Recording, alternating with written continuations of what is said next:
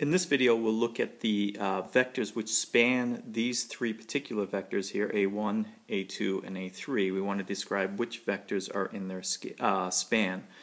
So in other words, we should take a generic vector b and ask, is it in the span of a1, a2, and a3, and try to determine any conditions that would be met by the components of this vector b, which I've called b1, b2, and b3. So the question is B a linear combination of these three vectors? One way to answer that is to let A be the matrix whose columns are formed by the vectors that we're thinking about forming the span of, the linear combinations of. And I'm going to let X be the vector who's going to represent the weights of those column vectors. So we'll call those x1, x2, and x3. And the question now becomes, is the matrix equation AX equal to B a consistent equation? If you hand me a vector B, is there a vector X that will make this equation true? Remember, on the left-hand side here, AX, that matrix multiplication, means to take the linear combinations of the columns of A, and the X's will represent the weights.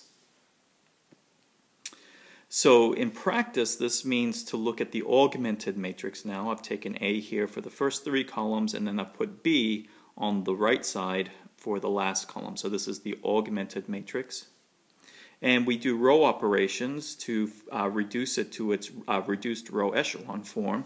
And when you do that, which we'll skip in this video, you arrive at the following form. Notice that we have ones right down the diagonals, and then the left side or the right side here is telling us exactly what each variable will have to equal to make this system consistent. And in fact, it's consistent for every choice of v. There's no conditions placed on those three variables b1, b2, and b3 at all. We can see that there's three pivots.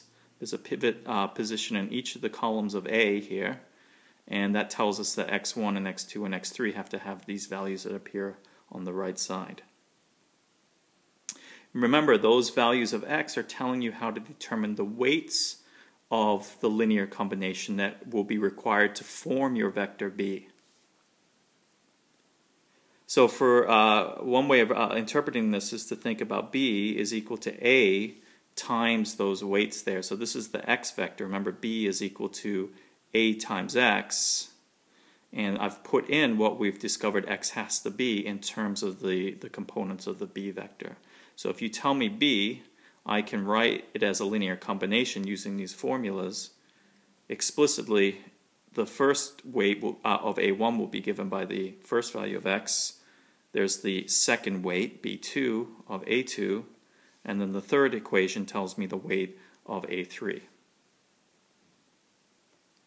So as an example, just to illustrate this property, if I take the basic vector I, whose components are 1, 0, and 0, is this a linear combination of the three vectors a1, a2, and a3? The answer is, of course, yes, because the system was consistent regardless of what our b was.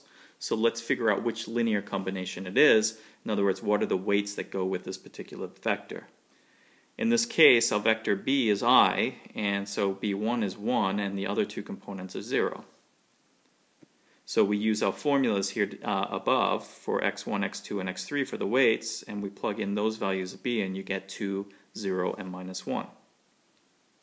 This means that the vector I is 2, that weight, times the first column vector, 0, the second weight, times the second column vector, and then minus 1 times the third column vector.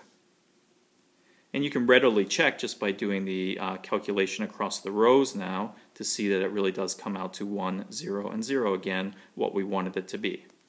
So in fact, I is a linear combination of the three column vectors. It's this particular linear combination using the weights from the formulas. So here's our conclusion. Every vector b is a linear combination of a1, a2, and a3.